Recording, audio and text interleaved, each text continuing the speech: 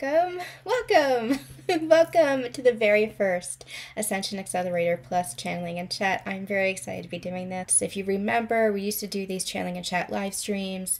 We used to do these all the time on our YouTube channel. Now we're bringing it into the membership as a much more sacred container. Ascension Accelerator Plus is one level above that. You have access to all of the Ascension Essentials content, but we are also focused on community because it is so essential to have community along this journey. It is what keeps us sane. It is what keeps us grounded. It is what keeps us very centered. And just having that soul family, having that soul tribe is so important. I've experienced that myself, which is why community has always been so important to me. So Ascension Accelerator Plus has everything from Ascension Essentials plus the group calls. And so bi-monthly, we might add more to it, but starting off bi-monthly, twice a month, we are having these channeling and chats. Now, these channeling and chats are going to be very casual. It's an opportunity for us to get together, to chat, to discuss, to ask questions. I will be doing some channeling during these, especially if there are some cosmic supportive events that are happening. Today, we're going to be talking about eclipse season.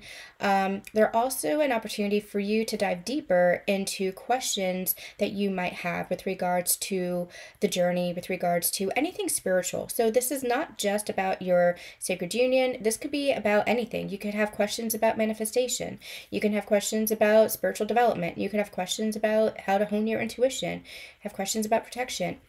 This is our space for our ascension journey to ask questions and to discuss everything spiritual. There's also an upgrade option. And what happens is we just do some one-on-one within the group setting.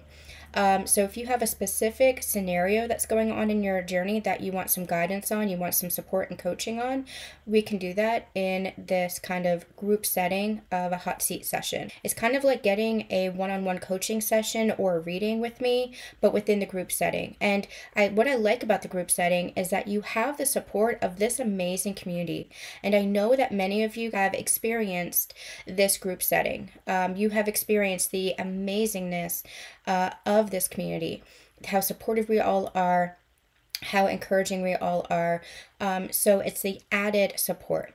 You also have access to a private Facebook group as well to ask questions, support each other, share information, share stuff along your journey that is helpful to you. So it is a beautiful community resource that is going to benefit breakthroughs and transformation for you and your journey in support of you and your journey. And so I'm really excited, and I'm looking forward to how our group chats grow, how this community grows. The more we work together, the more you have the opportunity for the breakthroughs and the transformations and the shifts in perspective and the shifts within your energy and your identity and yourself. So I have 3 levels so that you can go with the one that you feel is suitable for you at this moment. Not just where you are, but where do you want to be? Where do you want to go? There are some things I want to talk about. I want to talk about how money impacts your connection. I want to talk about how the karmic impacts your connection. So we'll be talking about that in later channeling and chats. Make sure that you're staying tuned. Today, however, we're going to do a little bit of a channeling. We have 2 eclipses coming up. So the first is going to be the September eclipse. It is a partial lunar eclipse that is occurring on September 17th and 18th. Then we have October 2nd, an annular solar eclipse. The thing that I keep getting from this is that this eclipse season really feels like a rebirth. And I feel like this is part of the Pluto in retrograde kind of energy. Before it moves into Aquarius, it has to finish up its job in Capricorn. Pluto is the energy of transformation. It is the underworld. It is going deep within the core of itself. And you know, I like to use the word soul sludge. It is clearing out that soul sludge. And I mean, it is going deep, deep, deep, deep. It is going like way down into the unconscious, way down into the shadows, and clearing anything that is not authentic. Because Aquarius likes authenticity. Aquarius requires authenticity, and that's the age that we're moving into. When I say an age, it's because Pluto is going to transit into Aquarius and stay there for the next 20 or so years. We call it I'm in my villain era because that's essentially what it is. You're in your villain era where you are saying no. You're saying no more to abandoning myself, no more to rejecting myself, no more to neglecting myself. It's this energy. What I'm getting is, listen, you can come into my life or out of my life, but you can't stay in the door anymore. That's the kind of energy that Pluto in Aquarius is bringing in. It is this authority. It is this new identity for yourself. It is this, I'm not taking any bullshit because I know that's not what I deserve. And that's what your ascension journey has brought you through. And everybody who has been going through their ascension has been going through this cycle, this Pluto in Capricorn shifting into Pluto in Aquarius cycle. Especially for those who are cardinal signs, Libra, Aries, Capricorn, Cancer. You've been really ending this cycle, really shifting in your self-identity. So you'll be really feeling the impact of this. But again, it's impacting everybody. You know, we got a taste of what it felt like to be authentically us. We got a taste of what it feels like to be liberated. We got a taste of what it feels like to not put up with anything less than what we deserved. We got a taste of it. But now Pluto's like, okay, you got a taste of it. Now let's clear out anything that is really holding you back from really sinking your teeth into that, from really being who you are. Pluto is saying, we have been going through this transformation for 15 to 16 years. Now it's time to really embody that. And so Pluto into Capricorn is saying, anywhere where you're not embodying that new version of yourself, that new identity, anywhere where you haven't upgraded, you know, how you see yourself and in your authentic self, where you're not aligning with your soul self, now is the time to shift. Now is the time to clear it out. So that when Pluto moves into Aquarius, you're moving with more confidence, moving with more authority, moving with more authenticity. You are who you are. You're the upgraded version of yourself. You have raised your standards. You have healthy boundaries. You have a really healthy self-concept now. You have become your soul self. You are aligned fully with your soul self. So this is the time right now, Pluto retrograding into Capricorn, where you are clearing out any of that residue, any of that debris, any of that last effects of the old version of yourself, because you have upgraded into the new. And that's what eclipse season is about. Eclipse season is support for that shift, for that transformation. You are unafraid to walk your path, unafraid to be fully you. This is this rebirth, the unexpected, yeah. So this is also an energy of expect the unexpected, and that came through in a Sacred Union energy update, if you guys remember, a couple of weeks ago. Don't fear the unexpected. Like that was coming through in the reading. It was like, don't be all doomsday about it. Don't fear the unexpected. The unexpected is just a realignment. Okay, this is a really important message that's coming through, and I want to make sure that I get it right. The unexpected, it's just unexpected to our ego, right? Because our ego likes patterns. Our ego sits in the comfort zone. So the unexpected is only unexpected to our ego. What the unexpected is just an alignment, a realignment of ourselves. So there might be a tower moment, there might be a shakeup, but what happens from tower moments? There's always a breakthrough, there's always a new direction, there's always something new, there's always something good that comes from it. After the tower, there's the star, there's the sun, there's, all these positive cards. You have to sometimes go through tower moments as part of your journey to kind of move direction. But your soul knows the way. The more that we tune into where our soul is guiding us, the more that we have faith in that, the more that we have trust in that, the more we're not fearing the unexpected. We're not creating doomsday scenarios in our head, because we know that we're supported. We know that we're guided. We know that we ourselves have got this. When I say we ourselves have got this, I mean ourselves, our soul selves, our human selves, in conjunction, in connection with God's source. With God, with the universe. You're not separate from God. You're not separate from the universe. You're not separate from yourself. We only fear because we are separate from ourselves. We only fear when we are disconnected from ourselves.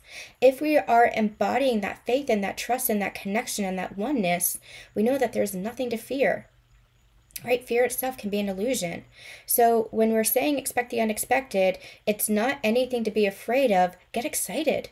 Create the unexpected. Create that. What is it that you want? You're just aligning to what it is that you want. Expecting the unexpected isn't something that is fear-based. It is something that is just saying, get ready for a change. Your soul is saying, get ready for a change. Get ready even for an upgrade, because that's what's happening.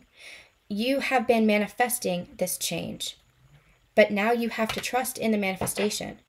That's what the unexpected is. It's only unexpected to our ego mind, but our souls know the way. Our souls will always know the way. This is exactly what I'm talking about. What is it that you're creating? The unexpected is just a redirection. The unexpected is just a change that is aligning you to your creation. So as you shift your energy, your physical reality naturally needs to realign to it. And we see this in the twin flame collective. We see this in the twin flame journey, especially with your twin flame, because your twin flame is you. So they're always going to be mirroring back you. Now, everybody is an aspect of us. Everybody is a reflection of us. Every experience is a reflection of us. But your twin flame is the ultimate catalyst. Your twin flame is you in that energy of unconditional love. You are one. I feel like I've been getting some downloads as far as like how to better articulate oneness so that we fully embody it, we fully embrace it, we fully understand it, and not just intellectually, because it's not just something that is regurgitated. It's not just something that is said. It is something that is felt. It is something that is experienced. And it's something that is fully embodied and anchored in. And when we fully embody and anchor it in, everything changes. Literally everything changes. So even with my own situation, you know, my own scenario, we were in physical union, so to speak, but we weren't able to sustain it because it wasn't embodied. And what I've been experiencing over the past year is the embodiment.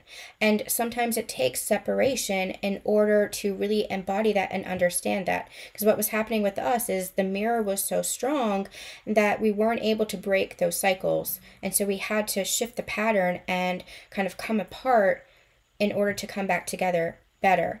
In order to come into this union, in order to feel that union within ourselves and to feel that there is no separation. Even physically, even across time, even across distance, there is no separation. I don't feel separate from my counterpart at all. He is always part of me. He is always with me. There is nothing that is lacking. It doesn't matter what the 3D is showing itself. I'm not lacking my connection with my counterpart. The inner world with my counterpart is so rich. I feel him. I sense him telepathically. I sense that love from him and for him. There's nothing that is lacking.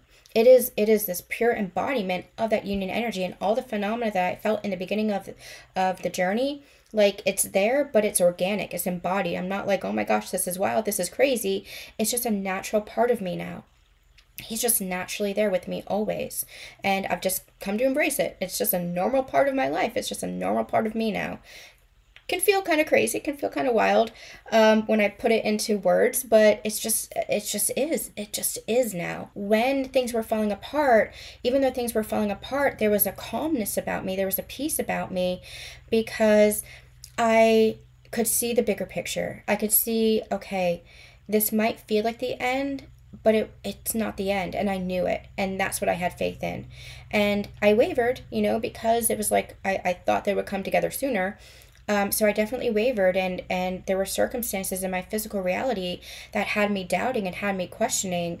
But over the past, I want to say 6 months, over the past 6 months, I have really anchored in to that within myself, to that union, to that embodiment within myself, and that has changed everything for me. It has changed me. It has changed my physical reality. It has changed my connection. It has just changed. It has healed so much, and that healing hasn't come from him directly. It has come from the energy. It's come from within myself, and that is how it's been reflected in my physical reality.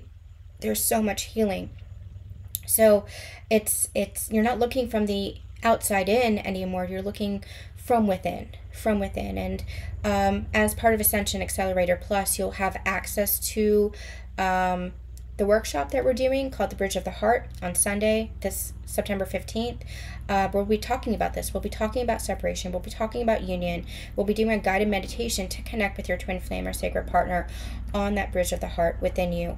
And we're going to be anchoring that in and learning how to embody that union within. So I hope you guys will join me. Let's end with that. And I am sending you guys so much love, so much light. So we're doing this bi-monthly, every 2 weeks. So the next one is going to be on Wednesday, September 25th.